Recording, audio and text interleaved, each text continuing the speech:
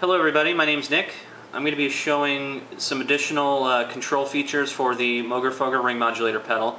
If you look on the back of the pedal, you're going to see a bunch of different jacks. All the Moogerfoogers have a bunch of different jacks on the back. This one has carrier input, carrier output, and oscillator output.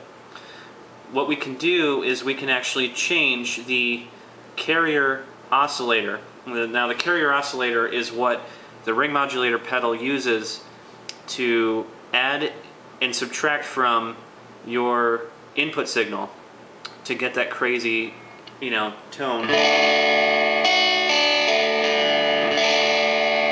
And that's set right there. But what we can do is we can actually use a different input signal, a sound source, as a replacement for the carrier oscillator. So that's what the carrier input is for, and I'm going to be using the FreqBox pedal, and then later I'll be showing the Moog theremin actually. So here we go. This is the FreqBox. We have the oscillator output, and I'm going to plug that right in there. Okay, so now we have oscillator output from here going into the ring mod here.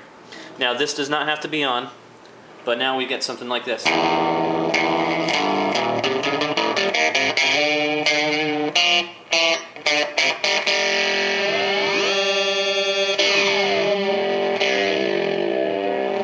that still sounds relatively close to the original oscillator, but part of that is because the waveform is very, very simple. We've got that triangular waveform.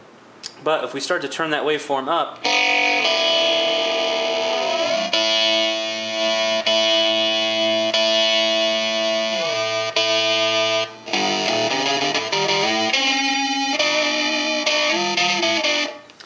we get something a little bit more complex for the ring modulator to use for adding and subtracting from your input signal.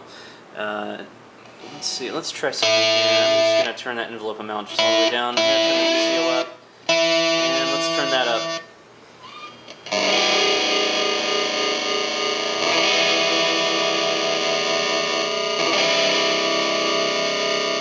It's very dirty sounding. Almost fuzzy.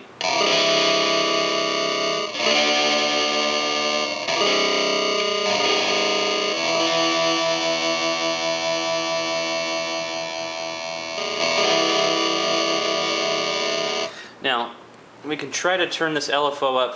For whatever reason, the LFO is cut when you have something into the input there. So that's not going to work, but you've already got plenty of stuff going on with this complex waveform, But what you can do with the ring modulator, you have the LFO out. So we can plug the LFO out into either the frequency, or we can plug it into the waveform. I'm going to plug it into the waveform. Okay, and that's where you're going to get something like...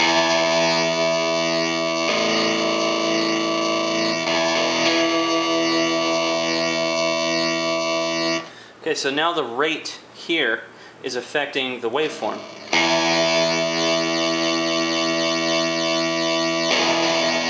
Notice the FreqBox is not on.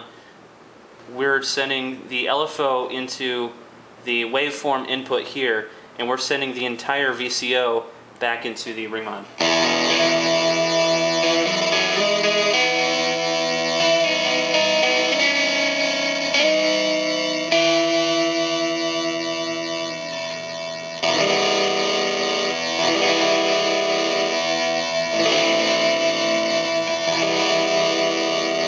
Sounds really cool. So here I have the Moog theremin. This is the Etherwave Standard. This is not the Plus version, but we can still plug the sound source from it into the carrier input in the ring modulator, and that's where you get something like this.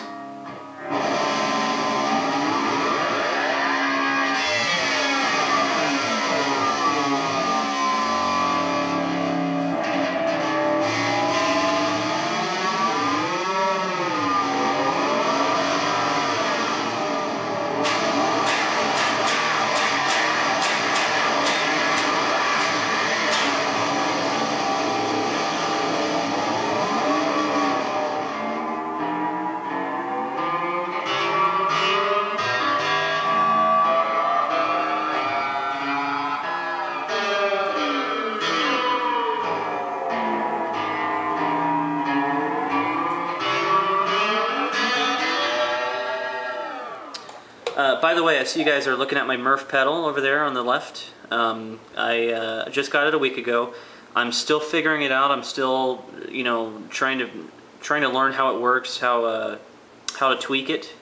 So give me some time, and I'm really looking forward to doing a demo video for that. And other than that, thanks for watching.